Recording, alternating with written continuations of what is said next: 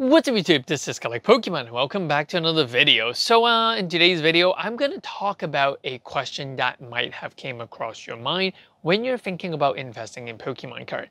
And that is whether easy money has already been made. And here I am going to make two videos, one that is going to be released right now that you're watching and one that is going to be released 24 hours later. This first video is to talk about how people way of collecting, how people way of accessing Pokemon cards has been changing. And because of this change, why even if Pokemon is printing tons and crap loads of cards, a lot of sealed products is still going to be a good investment in the long run. And the second part of this video, which will be released tomorrow, I'm going to talk about my personal prediction as to what is happening. Because I don't want you guys to think about this video as something that I'm endorsing that this is definitely a good investment. You guys should buy now. Because in the next video, I'm also going to caution you as to what I predict that the next few months, what will happen in the next 3 to 6 months. So make sure you watch both videos before you make your own decision whether to invest or not. This is simply my personal thoughts, and yeah, I'm not endorsing, I'm not telling people to do one thing or the other. So hit the like button, the subscribe button, and support me on my membership. And yeah, let's get into it. So the way how people collect and open Pokemon cards was very, very different. And the acceptance of how people like opening cards are very, very different. Traditionally, what people would do is that they would go into Toys R Us, they would go into some card stores, and they would rip open 1 pack or 2 packs. And some of these packs could be opened at the, convenience store as well. And, that has been the way how people open Pokemon cards for the past 20 years or 30 years. If you count, 1994 and Magic the Gathering, one of the big trading card game that was released.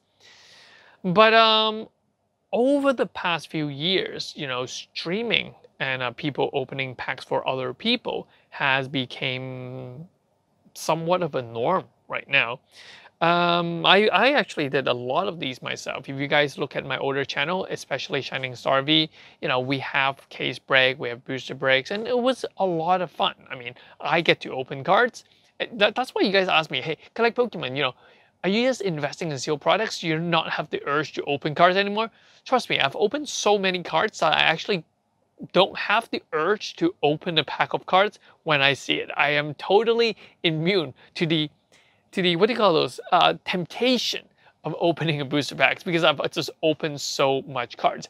I've placed so much card in card saver, that sometimes the thumb, that part between the nail thing, and it just gets cut open because I've been placing it into card saver for a lot of cards in card saver. Anyway, what I'm trying to say is that yeah, starting in the 2020, when people were stuck in COVID, when kids went to school on Zoom, the norm or the acceptance of people opening cards for you at a much premium or higher premium price became a norm. People were okay with it because they see it as an entertainment. They see it as excitement. And so Born Whatnot and all these other online streaming platform that allows, cards to be open, auctions to be done. And yeah, people hated it at first. Some people might still hate it.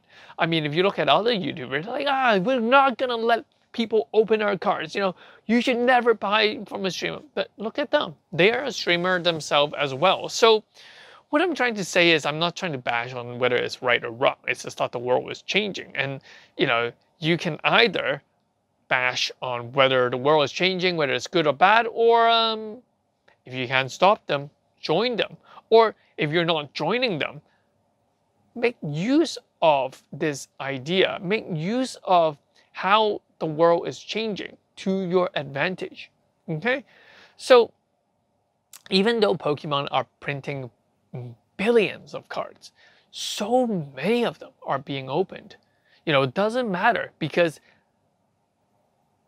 streamer just buys tons of these cards. I've been, so many people have actually reached out to me saying, "Hey, collect Pokemon. Could you be my supplier for Japanese cards? We run a streaming channel, and we want to, open cards quick and so on. Are you able to provide us with certain cards?" Something like that. And to be very honest, I haven't done wholesale for cards for a very long time. So, I mean, if you guys are interested, you can let me know. I can still have access to many of these cards. Yeah, hit me up. But what I'm trying to say is that it's real. Streamer are the ones that are actually opening the cards. And even the way how we purchase stuff is very different. I mean, in China or in Asia, we're seeing a lot of people just live streaming and, they sell different products, especially like clothes with the Instagram stores and stuff. And that's the way how people sell stuff, and that's the way how people are accepting to buy stuff. And because of this, it doesn't matter how many billions of Pokemon cards are being printed, a lot more of them are being opened. And because of that, a lot more people now have access to cards. I mean, to be very honest with you, how many of you guys have actually been to a TCG store, a card store, and it's just very inconvenient. I mean, in Hong Kong here, all those TCG card store open at around 3 or 4 p.m. And I mean, yes, they close at like 8 or 9 or even 10 p.m. or even 12 midnight. But still, if you're like a normal person and sometimes you want to just go there in the daytime, it's not open. Sometimes when you go there and you want to buy certain packs, it's not there. It's sold out. And even if it is not sold out, some of these card stores actually have to source older booster box from the market. And basically, they are actually selling it at a market price or even a marked up market price because they have to make money too. And because of that, there isn't much option. You either buy or you don't buy. You might see prices that are a lot cheaper on eBay or similar. But then because the store have to make some money and they bought it off those eBay that you saw, the price are much higher. So what I'm just trying to say to you guys is that access to Pokemon card, access to choices are much larger. And because of that, a lot more Pokemon cards are being opened. And that tells me something. That tells me that opportunity of sealed products is just lurking around. If you are able to hold on to a lot of these sealed products, it is definitely going to be worthwhile. Why do I know this? How do I know this? If you go on eBay right now, and if you attempt to search up certain booster boxes, I'm talking about the booster box in the mid-2010 era. Primal Crash, Ancient Origin, Breakpoint, Breakthrough, the XY Mega Evolution period Pokemon cards. You simply don't see a lot of booster box being on sale. You simply don't see a lot of booster box being sold. Even the sold listing, you just don't see any. It's just almost as if it doesn't exist anymore. And why? Because, well, two things. A lot of private sales are happening with these booster boxes. People don't want to pay eBay the 13%, so what do? They know a guy who knows this guy, and they sell it off Instagram to streamer to open it and so on. And people are willing to pay a higher premium because there's just no price reference to it, and that's what is happening. A lot of these old sets are being gobbled up. There isn't as much Pokemon cards that are out there as you think. I mean, let's put it this way. There are a lot of Pokemon sealed products that are out there, but those people that hold on to it, they're not constantly monitoring the market. And because of that, they're not going to dump a pallet of Roaring Skies. They're not going to dump a pallet of Evolution out. They have them, but they're not going to dump them. And to be very honest, there isn't that many individuals who actually have that amount of products lying around. I mean, even if you're talking about alpha investment, if you're talking about Rudy, Rudy doesn't actually have a lot of the XY era, nor the Sun and Moon era booster boxes. I mean, he did carry it a lot on the Sword and Shield era, but some of these era, the Pokemon packs are being opened on stream.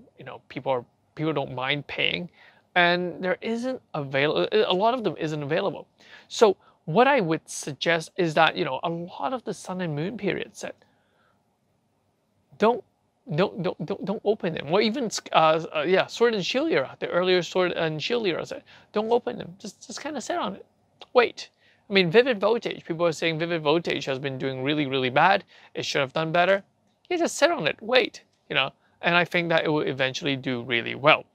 And because of this, I think that we are actually in an era that is most beautiful if you think about investment, because a lot of these sealed products are going to be opened, and I've never actually seen a time when you can't actually order the most recent set from distributor for a long time. I mean, the COVID era was you could say, anomaly, but a lot of these sets are not even a year old, and you can't actually order or access a lot of these booster boxes already. So yeah, I'm telling you guys that this is definitely a good era to start collecting. So that's pretty much it for this video. In the next video, remember, I'm going to talk about the possible future, the possible prediction in the next 3 to 6 months. So before you make that decision on buying the Paldea Evolve for 120 bucks, or buying certain Scarlet and Violet set, because Collect Pokemon just said that, this is a new era, it's definitely going to be easy money eventually. Before you think about that, watch the video that I'm going to be releasing tomorrow to get a better understanding about the prediction and whether you should be investing those money that you have into these booster boxes. I'll catch you guys in the next one. Peace. This is Collect Pokemon. Bye-bye.